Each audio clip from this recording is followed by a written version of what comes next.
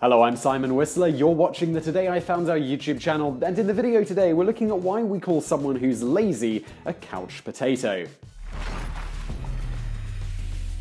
If you want to call someone lazy, a time-honored way to do so would be to call them a couch potato. But why is it we compare lazy people to potatoes, and why on earth did some random guy own the trademark rights to such a silly-sounding expression?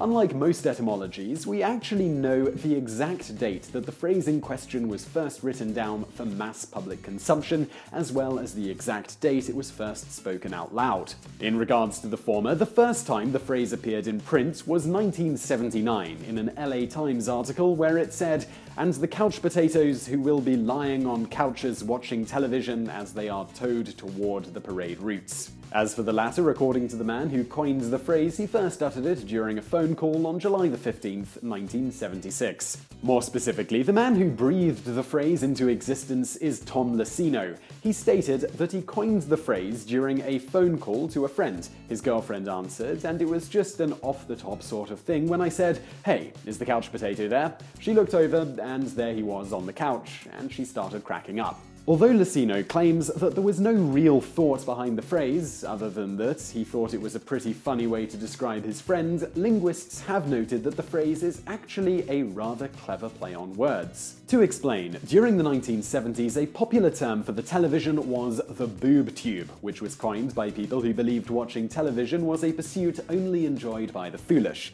Since the edible part of a potato plant is known as a tuber, it is commonly believed that the phrase couch potato was intended as a clever combination of these two concepts.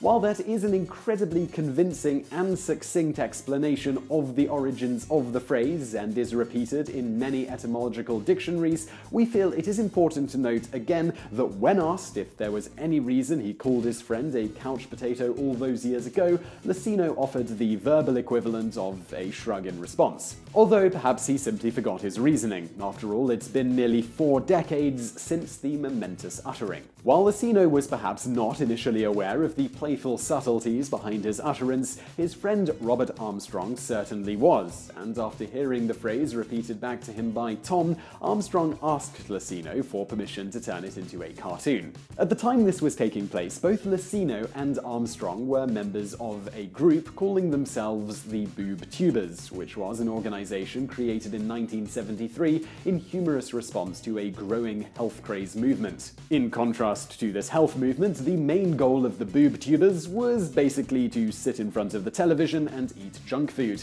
While their goal was certainly a noble one, it didn't really gain any traction until the phrase couch potato came along. Armstrong, who was a cartoonist by trade, is the one credited with really pushing the phrase into the mainstream lexicon when, in 1979, under the new name of the couch potatoes, he, Tom, and several others sailed a float in the Doodah Parade, an event meant to parody the more famous Tournament of Roses parade in Pasadena. The float, which literally consisted of nothing more than a few couches pointed at a couple of working TVs on which the group sat for the duration of the parade, was a huge hit, and its subsequent media coverage resulted in the first known publicly written use of the term in the aforementioned 1979 LA Times article. Armstrong, inspired by the success, created a bunch of merchandise around the concept of a couch potato, even going so far as to publish a newsletter aptly called The Tuber's Voice, the Couch Potatoes newsletter. Though Armstrong had the foresight to trademark the phrase in 1979, it was simply too popular. Despite his best efforts, the sheer ubiquity of the phrase in media and print meant that he could no longer claim exclusivity to it, as he found out when the New York Times' legal department responded to Armstrong's legal team, who stated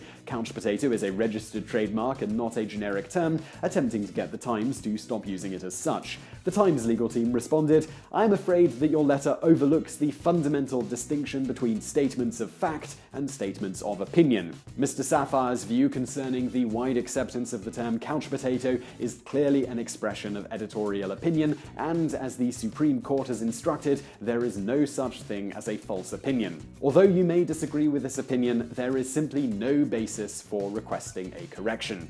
Needless to say, neither the New York Times nor other media outlets were moved to stop using the term as a generic slang. And now for a bonus fact. In 2005, a group of potato farmers protested for the removal of the phrase couch potato from the dictionary, citing that its inherently negative connotations were harmful to the image of the potato. Seriously. So I really hope you enjoyed that video. If you did, please do hit that thumbs up button below, and don't forget to subscribe if you haven't already. Also, if you've got a question like this that you would like us to answer, do let us know in the comments below. We will read them and check them out, and if you see one you like, do give it an upvote, because the ones that rise to the top we are more likely to make. Also, if you enjoyed this video, over there on the right are a couple of other videos that we've put together, and thank you for watching.